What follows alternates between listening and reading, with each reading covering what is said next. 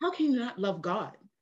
God is love. And then that love wrapped himself in flesh and came as Jesus. And then Jesus died, was crucified, and now he is seated at the right hand of the Father. And then he gave us the Holy Spirit that empowers us to live the way Jesus lived on the earth realm. And then we have eternal rewards,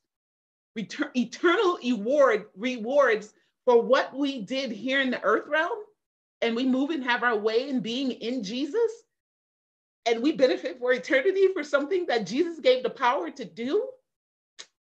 Hey, you don't want God because you don't want God.